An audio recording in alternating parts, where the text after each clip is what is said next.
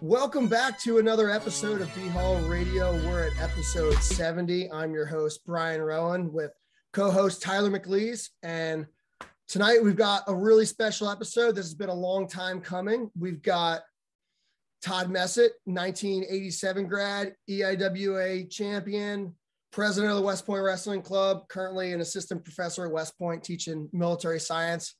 Welcome to the show, Colonel Messitt. Thanks for having me.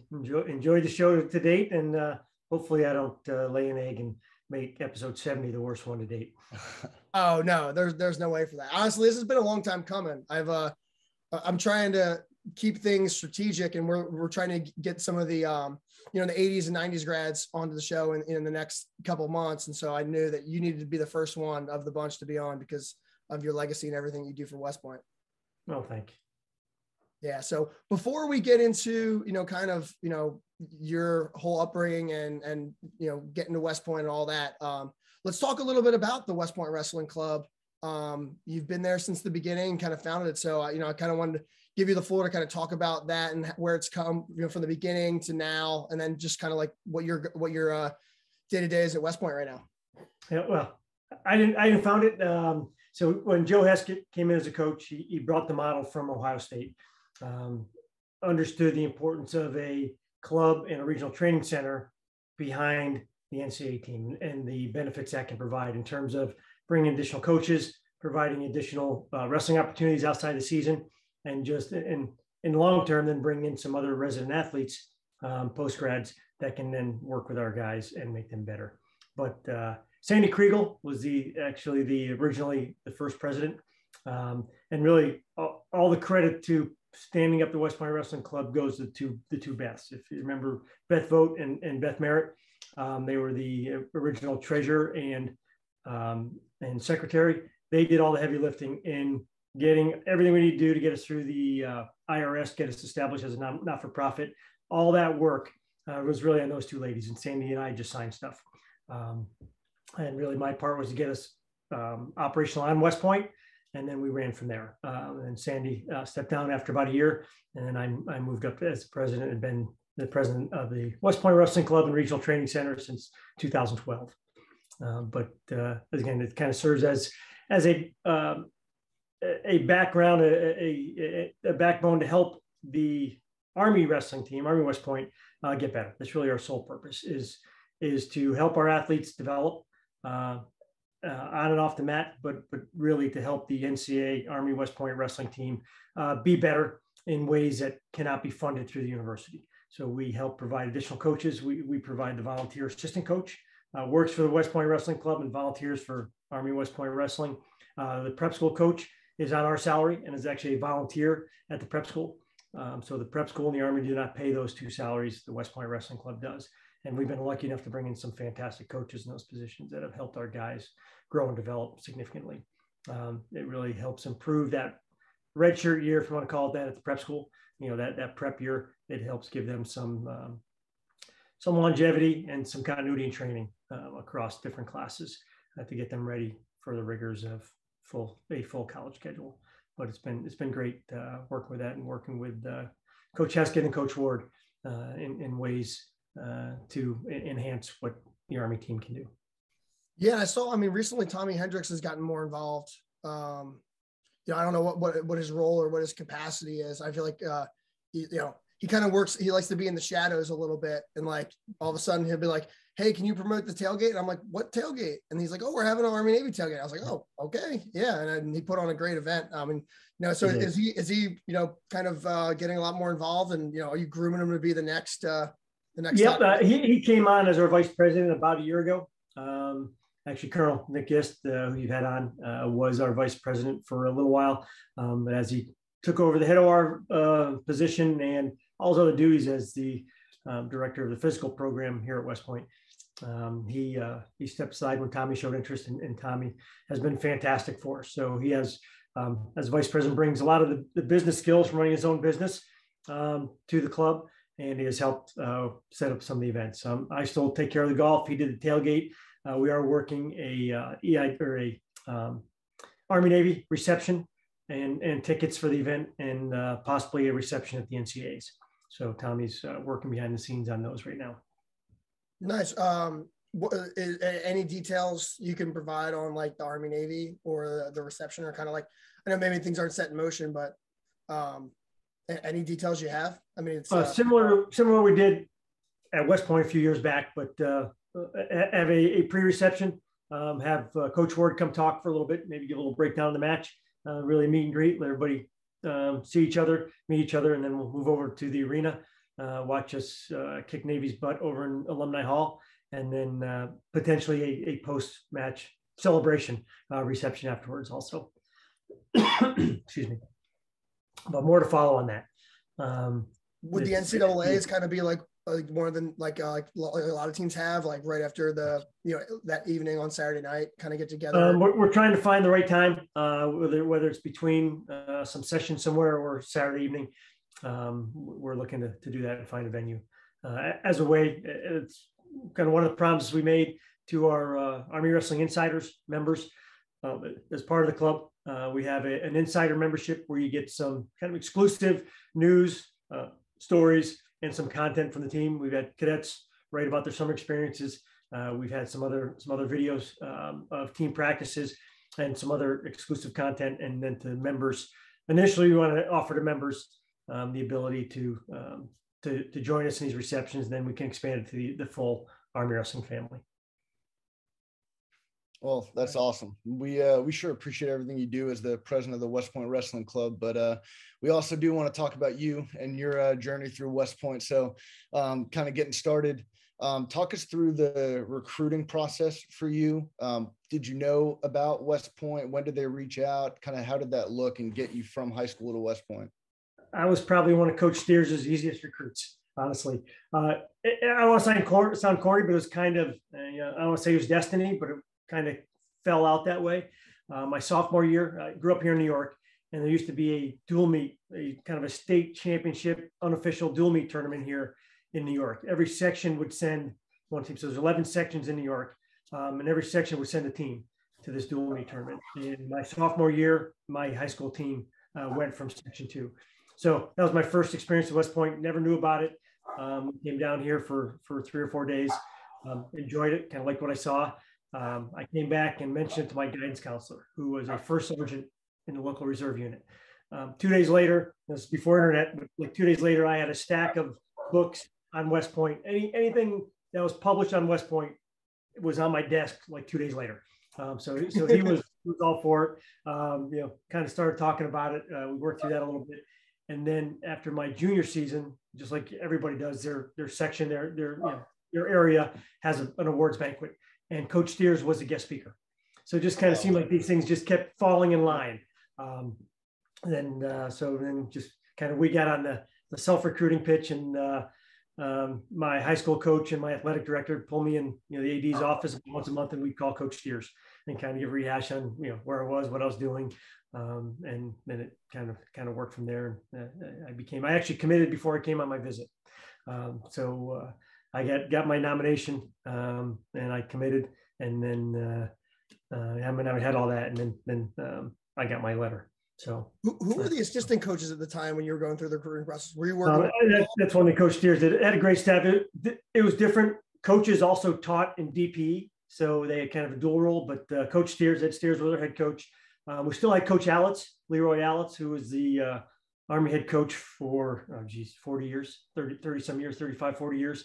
Was still on staff, but the main assistant coaches initially were Romy Peltier, and these were both Army officers, taught at DPE and coached on the team. But Romy Peltier was a nationally ranked Greco wrestler, and then Steve Hunt, who grew up in New York, wrestled at Iowa, was a multi-time All-American, and they were my first 2 assistant coaches.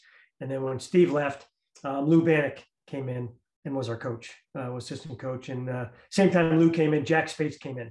And so those were really the coaches. So Romy Peltier, Steve Hunt, Lou Bannock, and Olympic champ, 84 Olympic champ. And then Jack Spates, who coached the Army for a while, and then left, took the head job at Cornell, kind of brought Cornell where they were, hired Rob Cole as his assistant. And then when Jack left to go coach at Oklahoma. And they coached Oklahoma for about 20 years. Still keep in touch with Jack. He's helped us a lot as, helped me in developing the club and helped us as we've gone through coaching changes and look at the landscape of college wrestling. How were you guys able to land Lou Bannock, Olympic champion, and kind of come on staff? Do you have any of the background on that? I feel like that's Lou was an engineer lieutenant in the Army and got stationed at West Point. I'm sure we had a little bit to do with that, but he was an ROTC at Iowa. And so him and his brother graduated as an 06, as a brigade commander. His younger brother, Steve, was also in the Army and wrestled. But Lou was, it said we had, I don't know if they have spots in DP or spots, whatever, but we got Lou stationed at West Point, and he was our assistant coach for a couple of years for my last 2 years. Pretty credentialed group of guys. Yeah, it was. Yeah. It was. They've gone on to do some, pretty good group, and they've gone to do some really good things.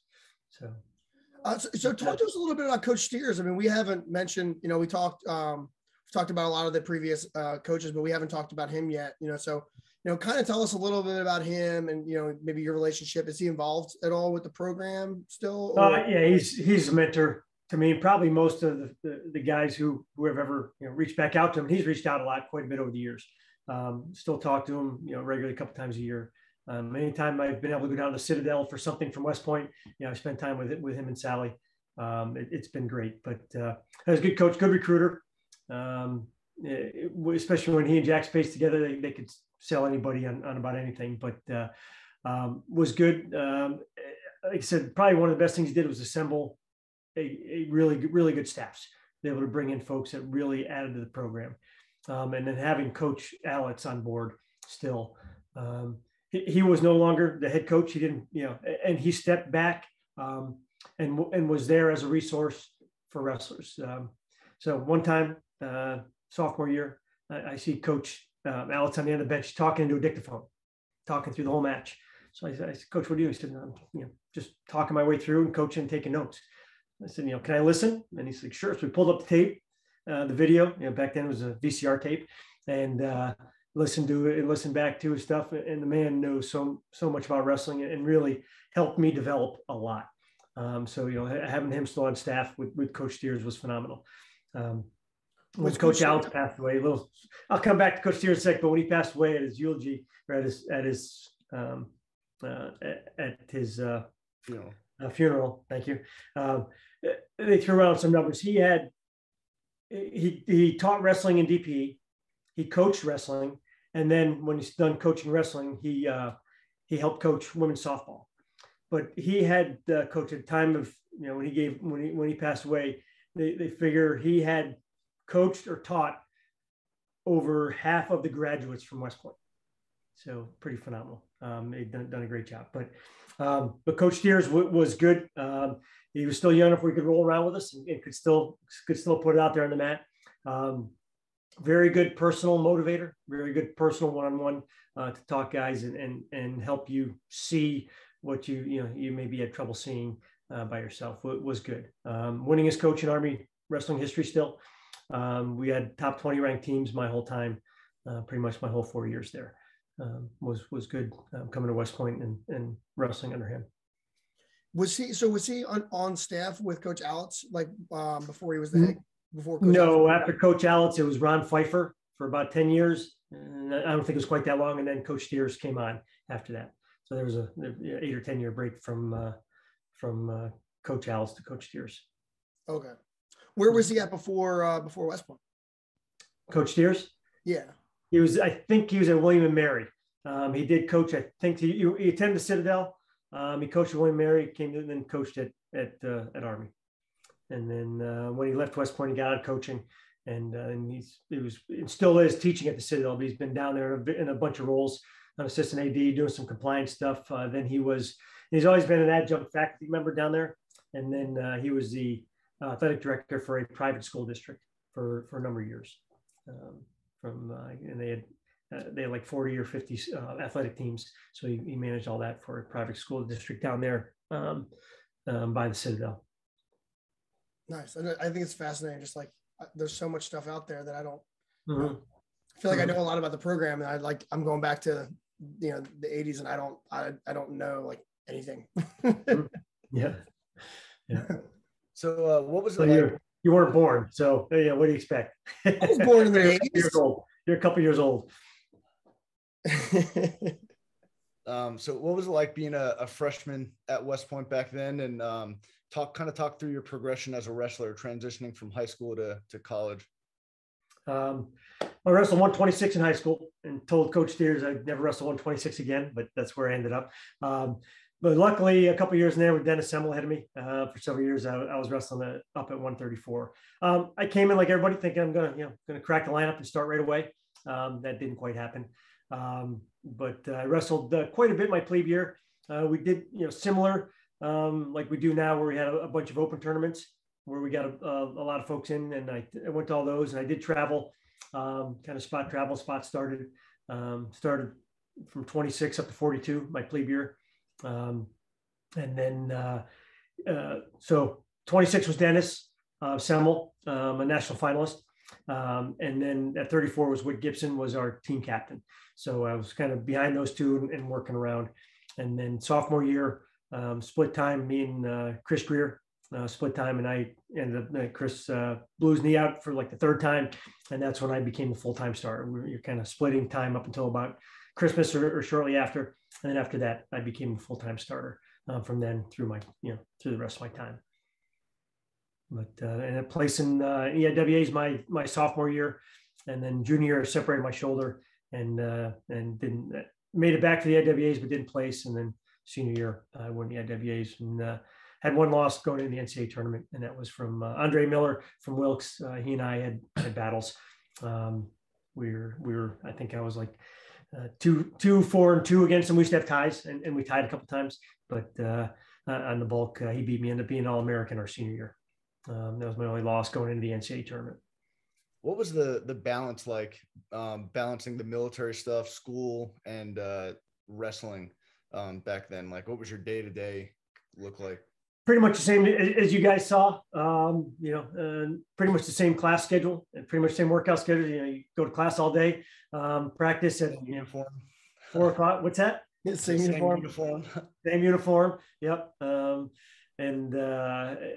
School. So, except the only difference was we had mandatory meals. All of our meals are mandatory. You guys had a lot of options. So my sophomore year is when we started getting out of lunch to go work out. So we had our schedule. So either the hour before or the hour after lunch you had off, and then we could go work out as a second workout during the day during that time period. I know Brian's time, we had the first hour in the morning for most of it. So we had a morning workout, and then the afternoon, Tyler, I think we went back and where we gave you guys the last hour off, and we did some of the morning ones. So that has changed as coaches have changed and coaching philosophies and timeline and schedules. But I said, starting my sophomore year, we had that hour before or after lunch. So we'd come in and work out then. So that was, you could miss a meal, which helped with the weight. It was tough having to go sit in the mess hall and not eat. But otherwise, really not much changes. I worked for Brady General Rapp when he was the commandant, and his big saying was, West Point is 210 years of history unfazed by progress. So some things really don't, although it looks like it changes, some things really don't change. That daily schedule, that daily grind for cadets, 18 to 21 credit hours, full course load. And then you go to practice, anywhere from 3:30 to 4:30, whatever the schedule is during that time. And, you go until dinner, come back for study barracks for ESP. And, as Coach Ward says, wash, rinse, repeat, do it again tomorrow. But that was it. Our weekends were a little different. We couldn't leave on Fridays like you guys can. Our weekends started Saturdays because we had Saturday morning classes. But so traveling was a big benefit. So having away matches and away tournaments was a big benefit to get out of West Point, sleep in a hotel, go out to dinner in a restaurant after you made weight. So that was nice. But otherwise, really the schedule of a D1 NCAA athlete at West Point has not changed much, since 1983 when I got here. You mentioned like midway through as a cadet, you guys were able to miss lunch and like go work out. Was that like something new in the core that like just started? And like, that was kind of like, I'm thinking of like the dynamic between core squad athletes and non-core squad athletes and the animosity that seems to always be there. Like, was that there then? And like trying to get into cadet gossip a little bit. What was I think we're responsible for building something that, you know, at the cadet level, some don't care. It's us talking about that a lot. That I think gives it legs. But I don't know if other teams, swimming always had the, you know, that first hour off in the morning. They always had a morning practice. I think we just, you know, came to the realization that, hey, we can do this too and help, you know, give guys another time to work out, cut weight, work on cardio, and maybe lift. So we couldn't get the whole team together at one time to get schedules matched, but our schedules worked where we had you, like I said, the hour before, the hour after. So we got to, you know, work out, miss lunch formation, and make it to class after lunch, or, you know, miss lunch and then do the workout, you know, through lunch and get cleaned up for the, you know, the second period after lunch. Don't know if, you know, other teams did that. I'm guessing they probably did, and we just saw the light and said, hey, we can make this work, and here's how we'll make it work for our schedule, like we did with you guys. I think it was only like on day ones you guys had the morning hour off, right, Brian? It was something like that. It was like one day. Yeah, one day we had on day ones we had the morning period off, and then on day twos we had the hour before lunch, J hour. We used to have J hour lifts. Yep. So work the schedule to try to make that work, and we still do that now. Right now we're on we try to get the last hour off for everybody, and still onesie twosies that because of their major, and of course they may not be able to do it, but pretty much right now we're back to last hour off for the team. Gotcha. So you know, kind of I want to go a little bit into the culture of like the program back then and like similarities that, you know, of today's team and you know, kind of differences. You know, what was the culture like? Did you guys have any like mottos or sayings, or, you know, I know a lot of wrestling kind of blends together, but if you could talk to that a little bit about, you know, just to kind of give listeners a feel for what the program was like back then. No, we didn't have BHAW, but we did. You know, really that has been the culture of Army wrestling for a long time. The brotherhood, you know, the brotherhood aspect and you know, your warriors with attitude, working to improve your, you know, our group of Army wrestlers. And that's pretty much what it was. Our class was pretty tight, still is. We still stay in contact quite a bit, as I'm sure others do. And I'll tell you, that goes all the way back. I've been lucky enough to be invited to the class of 72 Zoom. They have a weekly Zoom meeting where they talk, you know, wrestling, family, talk a lot of stuff, but they've been helping to get involved with the club recently, with the wrestling club recently. So I've been invited to some of their Zooms. So the same thing, that, you know, that team, that brotherhood is still together. And that's kind of how it was for us also. You know, there wasn't really any us against them. It was us as the wrestling team, you know, hanging out, trying to make each other better, and you know, that's who you spend the bulk of your time with. So that's who becomes your best friends. There was a little more involvement in your companies back then because you still had a lot of mandatory stuff back in the companies, but then I'm still pretty tight with a lot of my E2 brew dogs from back in the mid 80s. But you know, pretty much similar culture. It was a good band of brotherhood, a good band of brothers that kind of hung together.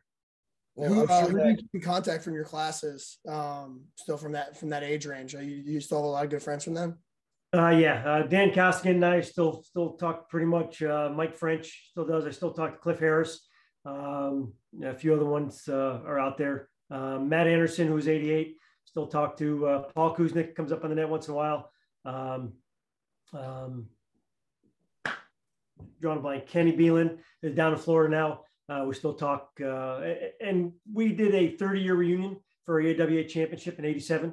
Our '87 championship team in 2017. We had Navy at home, and that was a time we got everybody again back together. So those that we had lost contact with, a lot of them came back from those teams in the '80s. It wasn't just year group '87; it was the '87 team.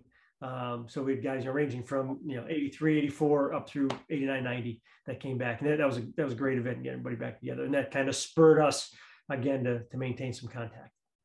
So did you organize that that little reunion, or kind of how did that come to be? And how it started was like back in probably about 2010. John Burns, retired Lieutenant Colonel, who was my head OR, came up with the idea. And he said, since I was back at West Point, we needed to do that and have a 30-year EIWA championship get together. So it was originally his idea, and then we did it from there. Mike French and I did most of the work. Mike did a lot of the work from Ohio, but we did a lot. I did all the kind of the West Point on-site stuff, and he did a lot of the the outreach and organization part. And then we brought everybody in, and Cliff Harris was involved too.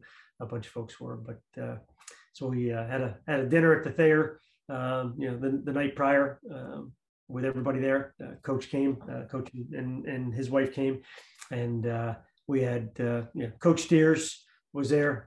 Coach Space was there with his kids, all his adult kids. We had 2 or 3 ORs. We had several of the ORs come back too. So it was a really good event.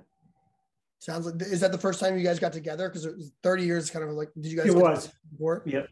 That was the first time. And we didn't do 25 because 30 years was going to be a home match. So we had Navy at home that year. So it was an odd year, so we had Navy at home. So it was a great chance to get together. And then we beat up on Navy.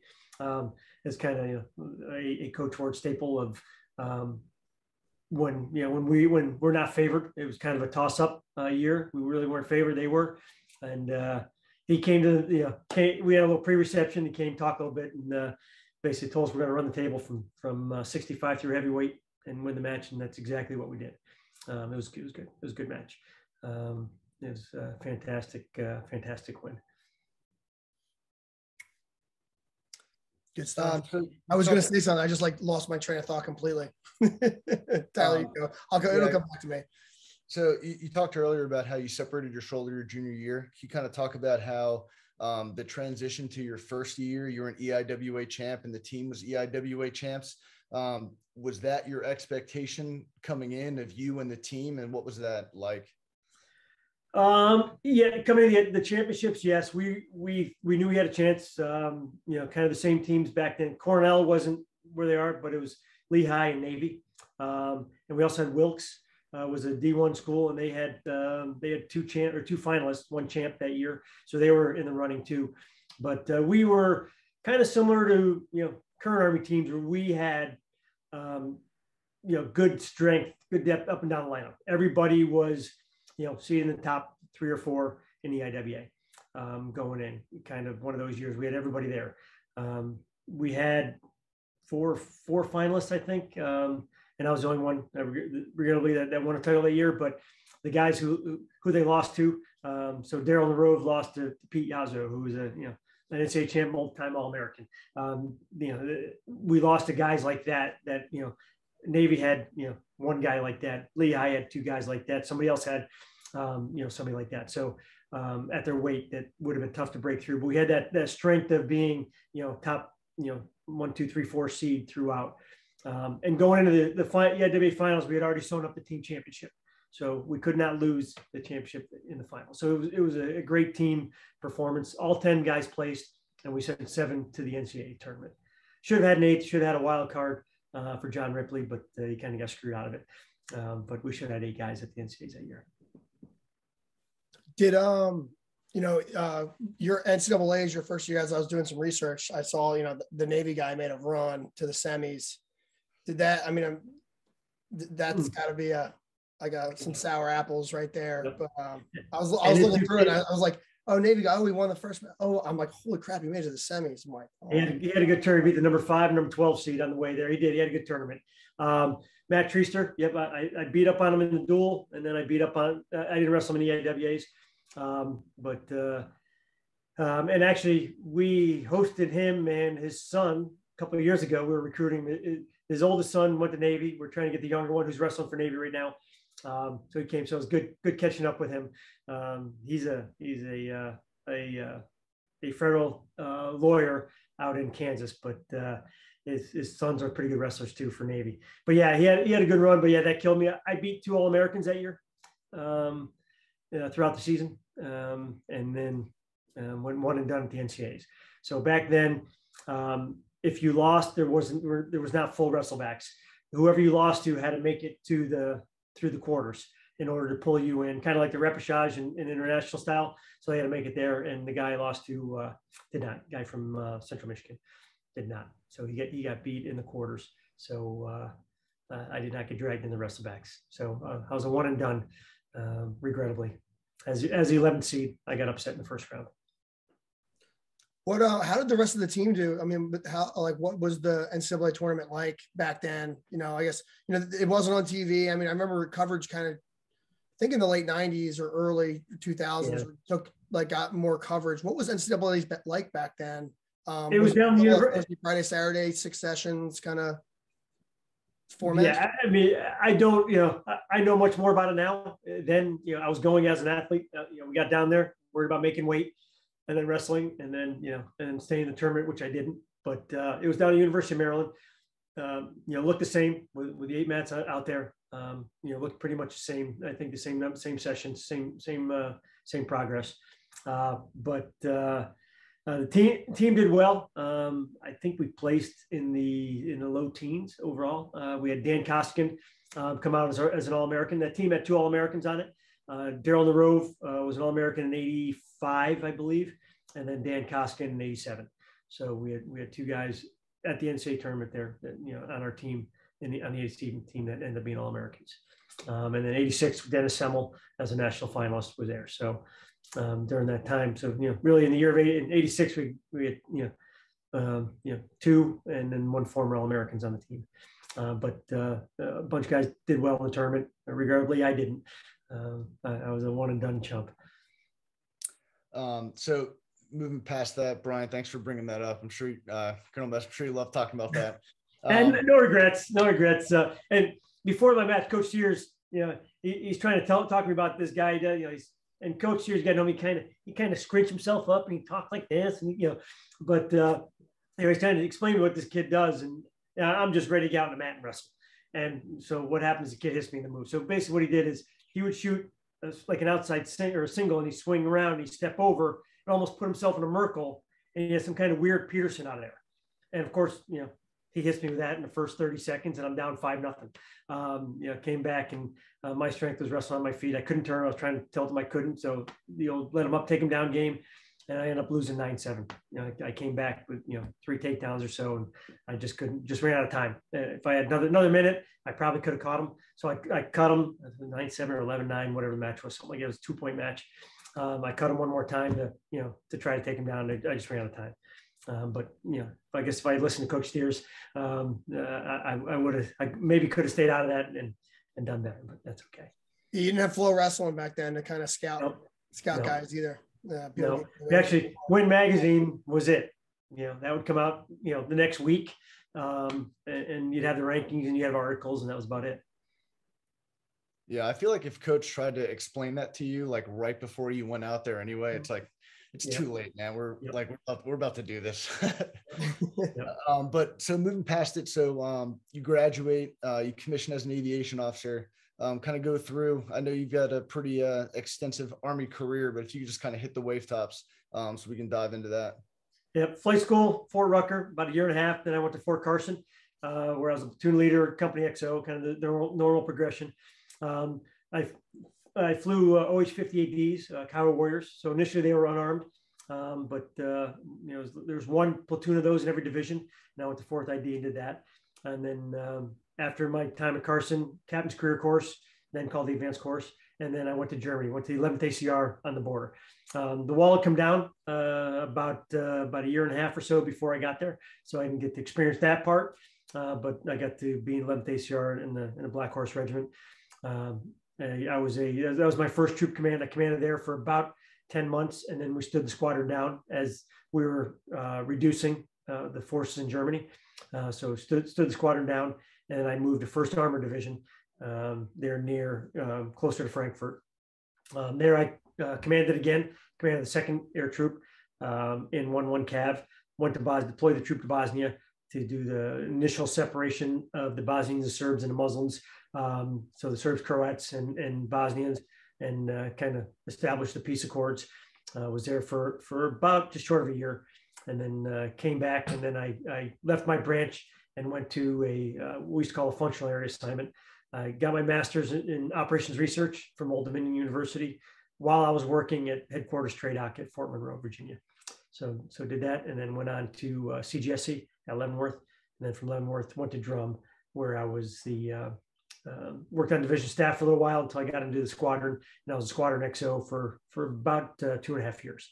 While I was there, I deployed to Afghanistan with the division as kind of an individual LNO, and I worked with in northern Afghanistan as an LNO to 3rd Battalion, 5th Special Forces, as they were doing their operations in northern Iraq, and then kind of our support, our kind of conventional support to them in terms of aircraft lift and some security forces.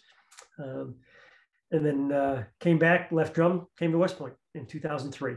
What time frame were you deployed then originally? I mean, that was some crazy times, like before. That was, so 9/11 kicked off, and we were in Afghanistan in December. So we left Fort Drum in I think it was like December 3rd. And then we, took us a few days to get through Turkey and get through everything else and get in Afghanistan, get through Germany, get through Turkey. So we were in Afghanistan in early December. Did you know, like when 9/11 happened, how quickly you'd be deploying, or did you think? No, I mean, you assume it's going to happen.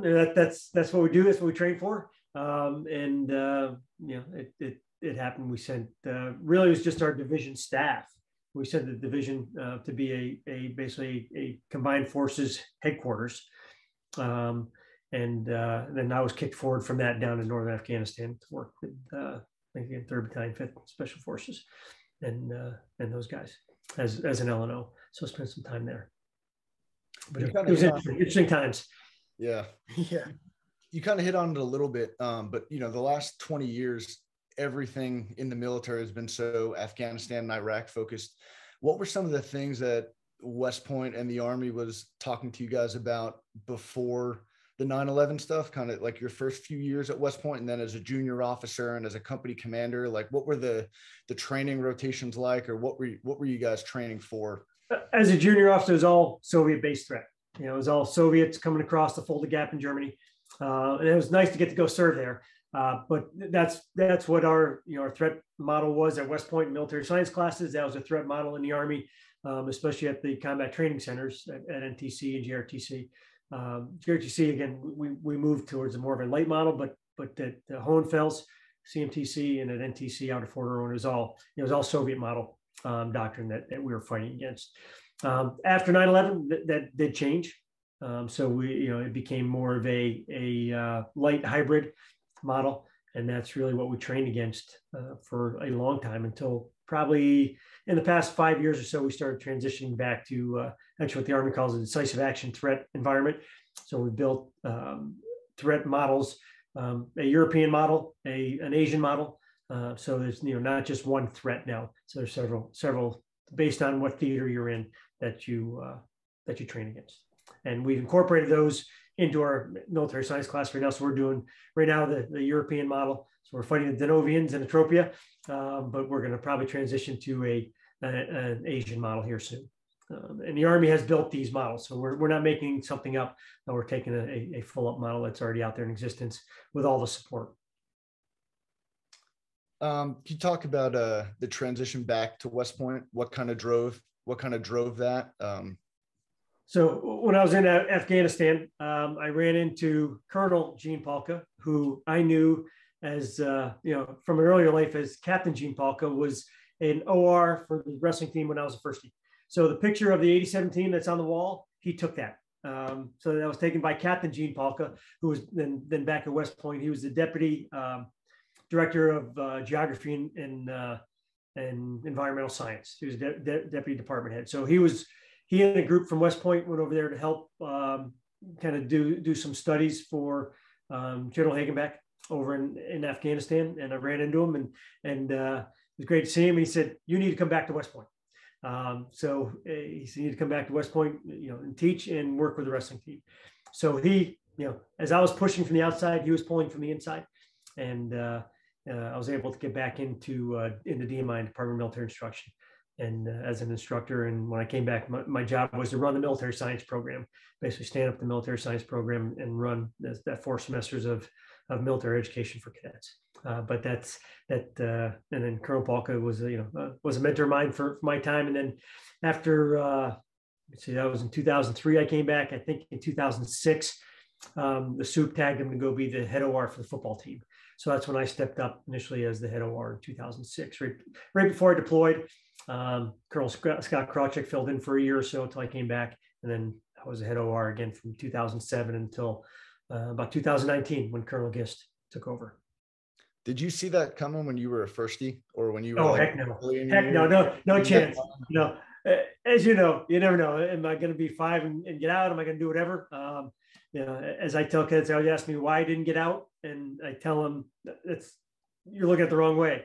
I'm looking at it as it was always a decision to stay in because of what the Army allowed me to do and provided me and my family. No, I never thought that until I ran into to Gene Polka in in the division headquarters in Afghanistan in 2000. What was that? 2002, in the spring of 2002, and that's really what kind of lit the fire to come back. And I had no intention of staying here for 20 years. I came back for 3 years in DMI, and then deployed to Iraq for a year. And then the plan was for me to come back, stabilize at West Point for a year, and get the family back together, and then go somewhere else. But I was lucky enough to be able to stay here at West Point until I retired in 2013, and then moved over as a civilian, working for the commandant as the G8, or basically the comptroller for the commandant for 5 years. And then a civilian position opened up back in DMI for me to get back and teach. And I jumped at that opportunity to get back in the classroom and had that daily interaction with cadets again, that kind of missing as a general officer staff weenie. And it's been fantastic. So, were you ever planning to get out? I've talked to a lot of like senior people who stayed in for a long time, and they've, they always talk, I had my refrad packet in, at one point, and like I pulled it out.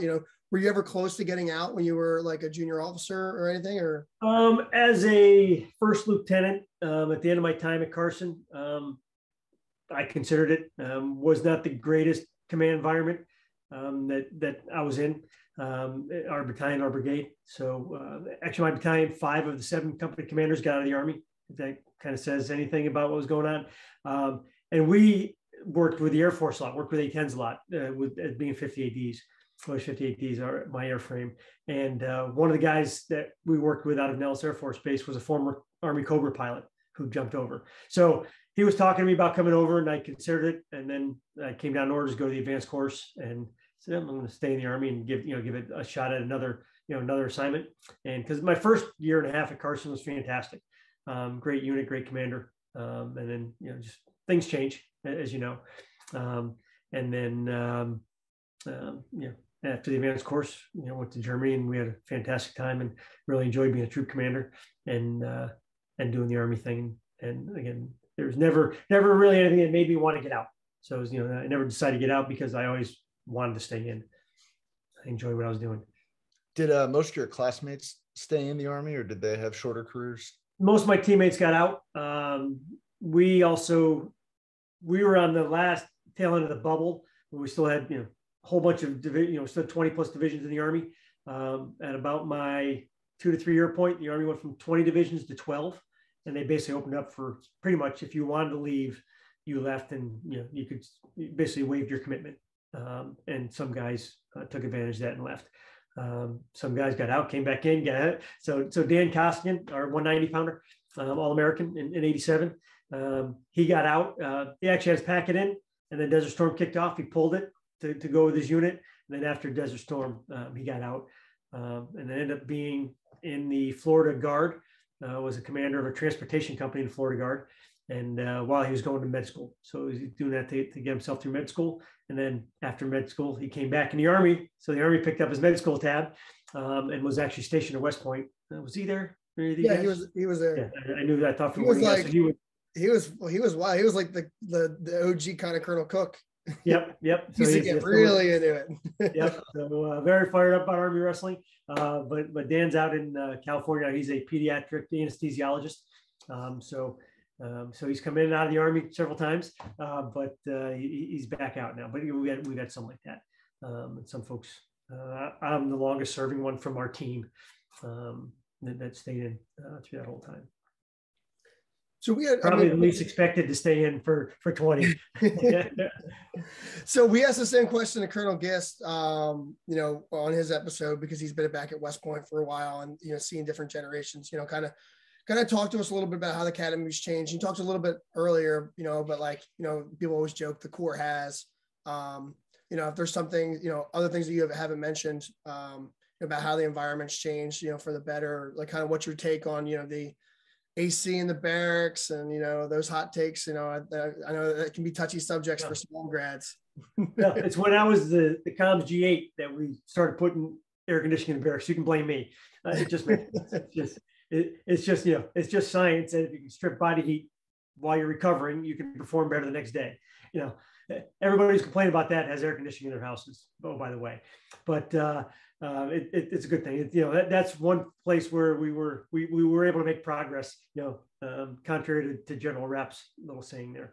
I'm going to echo Colonel Gist, and the Corps has gotten better, faster, stronger, smarter. Really has.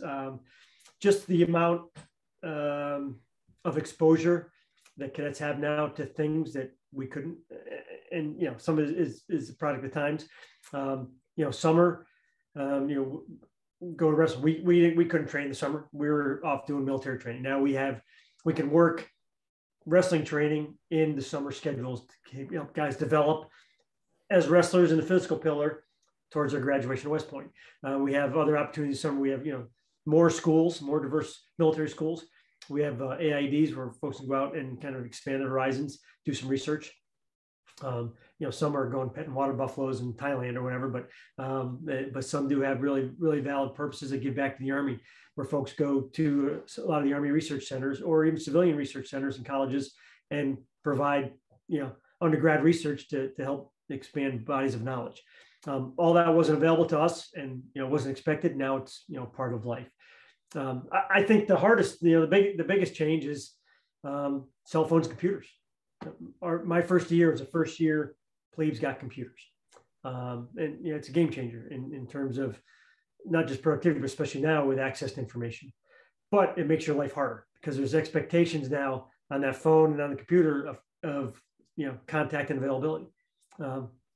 We had 3 payphones per floor in the barracks, and there's a bank of like 6 in the basement. So you weren't expected to talk to mom, dad, girlfriend, everybody, for an hour every night. You focus on your homework and you spend a lot of time with your friends in the barracks down in the day room. So that's where things are a little different. And I think that's where we lost some of that company identity part. But a lot of that now gets blamed on sports and clubs and things pulling folks away from the barracks. But it's not. It's the availability for social outlets where you don't have to do it with your roommate in the room next to you. Right. So I think that's a lot of it. But I was on the cusp of getting into West Point. If it weren't for wrestling, getting me and Coach Steers chipping me and getting me in through admissions, I wouldn't have been there. Now I probably wouldn't even stand a chance. It really is developed in that respect. But the basic fundamentals are still the same. It's rigorous academic schedule, physically demanding. And then, we're going to do all that. And we're going to give you more work than you can probably do in a 24-hour period and get adequate rest. And you're going to have to figure it out. And we're going to give you leadership opportunities to help you develop. We're going to give you those stair-stepping leadership opportunities from, being a plebe and following to being a team leader, to being a squad leader, to a leader detail over the summer, and then go to CTLT. So a lot of that's the same. It's a good, solid leadership, model fundamental and a way for you to learn, a lot about yourself and learn a lot about how to prioritize your time and your strengths and weaknesses. That has not changed about West Point, and I don't think it ever will. Appreciate that. Yeah, it's always good to get like kind of the perspective. I haven't really thought about that much. You could, that aspect of the technology. I mean, you think about the technology, but not like from that aspect of, cadets being in the day room and company identity. I mean, I never put those two things together, but it makes a lot of sense. I was an F1, go Firehouse. You go down Tuesday nights and watch Cheers. Yeah, your whole class was down the day room watching Cheers on Tuesday nights. Miami Vice on Friday nights. Because we couldn't leave till Saturday. So you watch Miami Vice on Friday night, now I'm really dating myself. You guys probably don't know what that is. But you did that. So you kind of hung out a little more together, but they have opportunities now to do it in, their sports team or their club or, some other venue. The choir, the Glee Club folks are together a lot and traveling. So you build a little different identity, but you still have it. But it's different. That's the part that's different. And I'll get on old core rants in the classroom once in a while, kind of kidding. But we had Sammy every Saturday morning. It wasn't like a once a semester thing that these guys go through now, or you guys did. But little things like that, just change it, just different changes. But at the core, West Point is still the same as it was, 35 years ago when I was there. Thanks, Sammy, every Saturday. That's yeah. But it wasn't, you didn't have to be there, standing there. We're traveling, you set up your room, you leave. Kind of like AMI was for you guys. You did that, but they got inspected and graded every weekend. So what do you talk to when you guys bring recruits on and you show them around campus?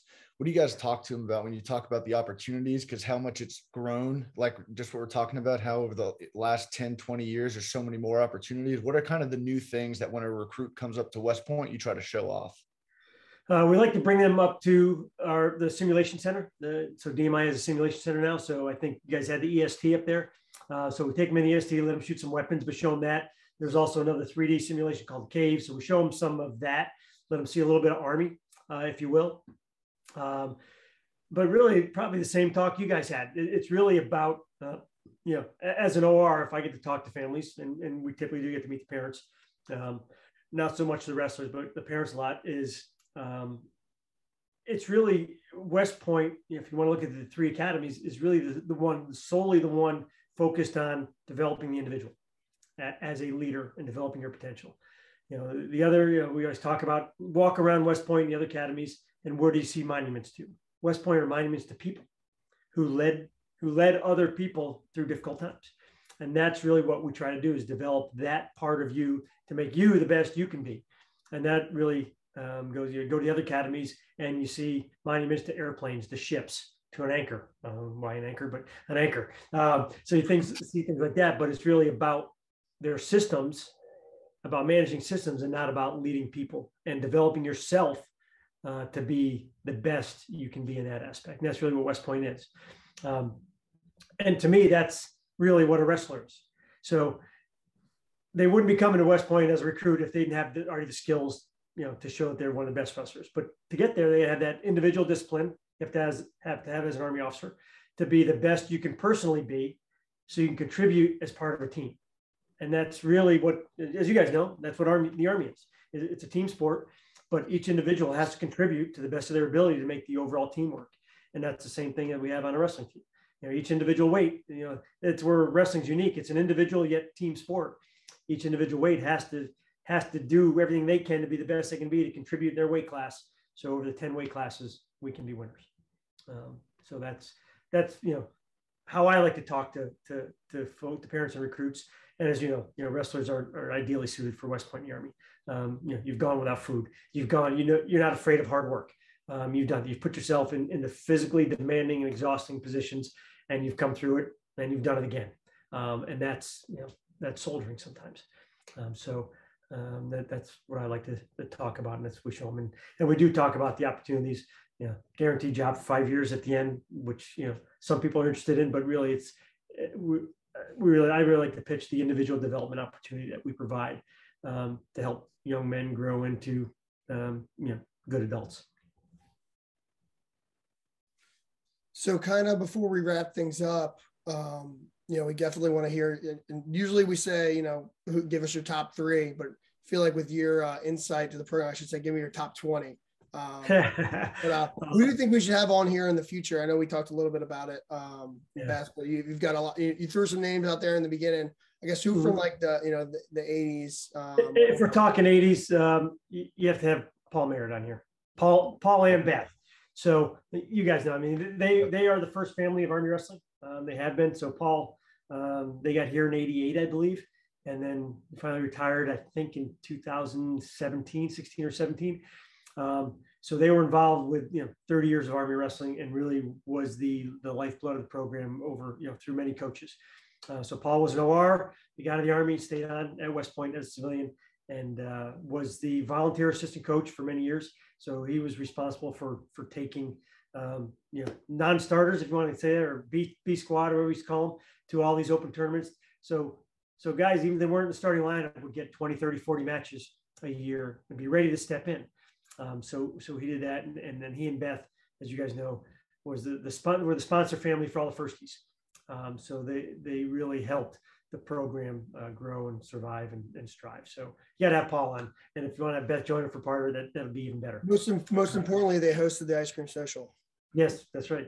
That's morale building event of my West Point career. Yeah. Now I'll go to Coach Ward's house to do that. Let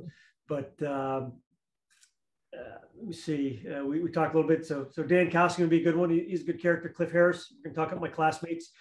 Dan, All-American. Cliff was a multi-time EIWA placer and a multi-time national qualifier. Still involved in wrestling. He and his brother Robbie, who is also an Army wrestler, have been coaching youth wrestling down in Georgia for a while. Some of the obvious ones, my other classmate Dave McCormick. Maybe Dan Sullivan, some folks have been successful. Dave Pinder, who as an Army wrestler 86, is now the CEO. I believe he's the CEO of Cardinal Group. So a few names that can take what they've done outside the Army to bring. Maybe we had a couple. We had the Johnson brothers, a couple brother groups. Mark and Chris Johnson, who Mark was, I believe, 83, maybe earlier. He was before I got there. And Mark, who's our heavyweight, 85. And Chris has still been involved with the program and keeping in touch and coming to some of our events and helping host some receptions before the EIWA one time. And then the Perrietti brothers too, Mike and Dan, who are both team captains for us and live locally and still check in with us once in a while. A few names, we can get a few others out there, but Matty Anderson, class of 88, our 34 pounder after I went down, and then he wrestled that his senior year, but he retired as a colonel out of Leavenworth. He's still involved in wrestling, youth wrestling in Kansas, and works for admissions as a MALO, as a military academy liaison officer, helping folks through the admissions process. What's that? You know where in Kansas he's at? He's still near Leavenworth, I believe. Okay. I have his info. My sister just moved there with my brother-in-law. So I'm like, oh, are they close to there? Paul Kuznick, 89, or 90, 90, would be another good one. Dave Bear, class 90, be another good one to have on. There's a bunch, a lot of them are. I haven't. You mentioned a lot of the ones you mentioned. I have pegged. But a few of them I haven't. Yeah. Well, you gave me a lot of homework. Hopefully, just get them all in contact and we'll just get them training week after week. It's hard. My Army wrestling now it's kind of ends at 90 because I was gone out in the Army for 15 years or so. Kind of keeping track from the outside. Much easier now to do that than it was back then. So then, back then it was a phone call a couple of years back to whoever the head coach was and chat their ear off and hopefully not just rolling their eyes on the other end of the phone. Anytime I was home, I grew up 2 hours from West Point, I'd come down and see the coaching staff, see the team, but still hard to keep in touch, pre-internet days. Yeah. Well, awesome. Well, appreciate you having me on the show. Tyler, anything to add, before we close things down? This was a lot of fun. Yeah, no, this was a really good one. It's good to talk to you again, sir. You too. And if I could one last time to do the sales pitch a little bit on the Army, but on the West Point Wrestling Club. Really what we're trying to do is to connect with all of our alumni, all of our families, all of our supporters, let you engage with the team and the coaching staff, and then, elicit your support. Comes in many ways. Comes in, letters to the team. It comes in, keeping track, showing up at away matches and home matches. And then, of course, financial support is what we're always looking for to help us get the Army team over that next hurdle, to keep us ranked in the top 20, top 15, top 10, and start putting guys on the EIWA and NCAA podium. That's our ultimate goal, is to put guys on the podium. And with your help, we can do it. But it's not a one-way. We're not just asking for your money. We want you to connect and engage again with the team and become part of the Army wrestling family. And in the past few years, we've been successful to really expand, but we're still missing a lot of folks. We want to get you. BHAW Radio is a big one to get you in there. So keep watching BHAW Radio, share it with your friends, get folks back into, being connected to Army wrestling. That's where we want you. You're part of the family. Come on back. We want you to join us. That's really where we're going with the club, to kind of expand that so we can better support our team that we grew up with. Awesome. Yeah. Well, Awesome. Echo all those thoughts. Appreciate those. You saying that again, because the listeners, the more they hear it, if you're listening on this and you've gotten this far in the episode, one of the this far, the three of you that are left, give me a call. We'll get you in the club. Well, actually, I was looking at some of our statistics. 17% of our listeners have listened to all the episodes, so I think that's pretty good. I don't think I have. Sorry, no, I've missed a couple. I actually haven't listened to one. Yeah. Well, when I get in the treadmill is when I put them on. So if I'm not working out enough, that means I haven't listened to all. But I missed a few. I probably missed maybe half dozen. And I keep going back and picking them off. More that I missed. Awesome. Well, thanks again, and have a good night. All right, take care, guys. Good night.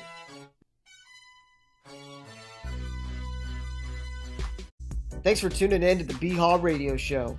If you like what you heard, be sure to subscribe and leave us a 5-star rating on your favorite podcast platform. If there's something you'd like to hear on a future show, reach out to us on any of our social media, Instagram, Facebook, or Twitter. Or you can reach us at email, bhaw.radio@gmail.com. We'd love to hear your thoughts, and as always, go Army, be Navy.